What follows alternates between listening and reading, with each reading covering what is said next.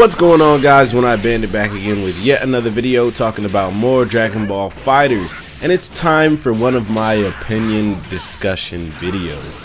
And what might this video be? Well, Ultra Instinct Goku, he's finally out, and it's been a couple of days, and I personally don't think he is overpowered.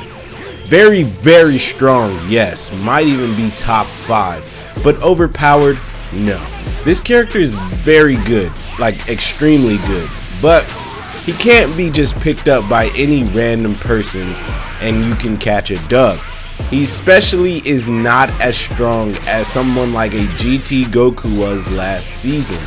Obviously, the character once again has only been out for a couple of days and we have still yet to see what all he can truly do. But the general consensus is that he's good.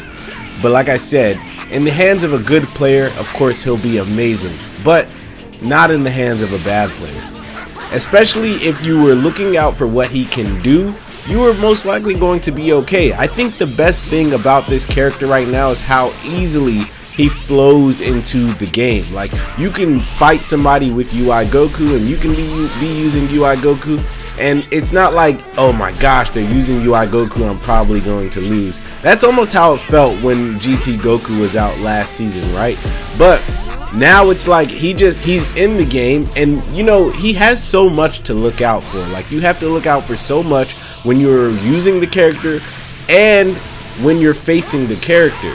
But the thing about it is, it's all still okay. It's not like the minute they start punching you, you know, it's over or something like that. It's just dope that he still flows into the main part of the game. He's there and he's okay being there. Like, I have no idea what I'm saying right now, but I just want you guys to know that it's okay to play this character and not feel like a scumbag like you did in Season 2 with GT Goku.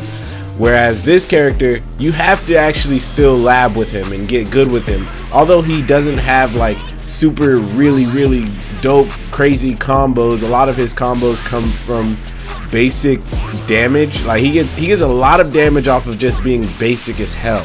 But that's okay because, you know, damage is damage. But overall, I don't think this character is completely insane. I don't think he's game breaking, but I do think he's game changing.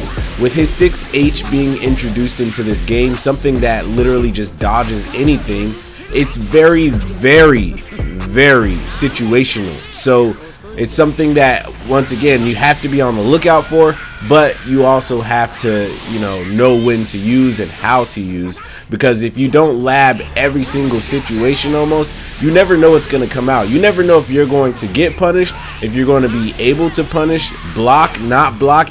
Honestly, you just never know. So that's something that is so game changing, along with his new wake up tech option, which just allows you to wake up swinging essentially.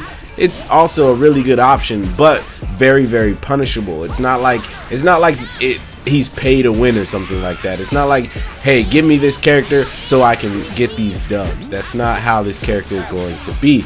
He's not, to me, super overpowered. He's a really good character that flows really good into the game. You can't just pick him up and just wreck shit with him, and I think that's what I'm so in love with him right now.